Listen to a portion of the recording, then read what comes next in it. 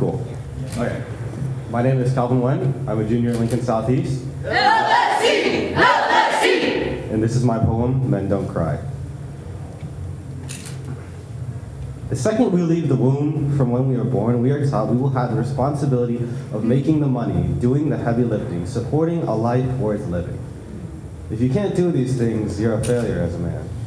Men are taught that if you are not rolling in dough, then no one will want a piece of you. Let me tell you some of the things instilled in men these days. Men don't need help. They don't show emotion. And it's probably so confusing because young men are told, I don't appreciate your toxic masculinity, even though people don't understand, it's just the way that I was raised.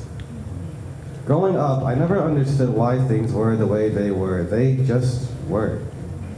But the second we try to change, they say, stop being so emotional. Why are you being so dramatic? It's not that big of a deal. Just man up. So hell yeah, I'll do that. Then they want to act surprised when I solve my problems with my actions, not my words. People act stunned when I sculpt another kid's face with my fists and journal my pain using the red ink leaving his body, with every new swing like the stroke of a brush on a tapestry of my insecurity.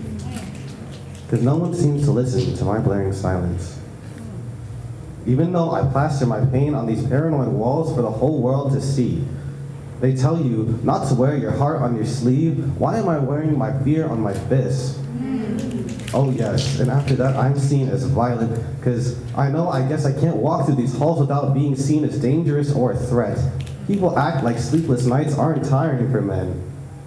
What could we possibly be thinking about? Unsophisticated brutes with no emotion, and what hurts the most is I've been trained and conditioned since birth that men don't cry.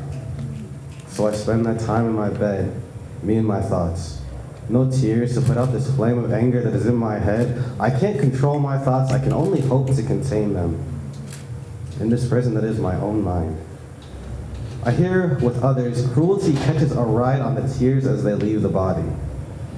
So I guess mine are still circulating inside my veins every day, trying to decipher some sort of way out of this maze that's the polarizing over-emotional masculinity. I didn't see my father cry once until my grandmother died. It took 17 years. Imagine that. 17 years, I never saw a single tear out of him. It took that much pain for him to be vulnerable. There is no winning, because to be honest, I know now. I guess there's a reason men choose to suffer instead of cry.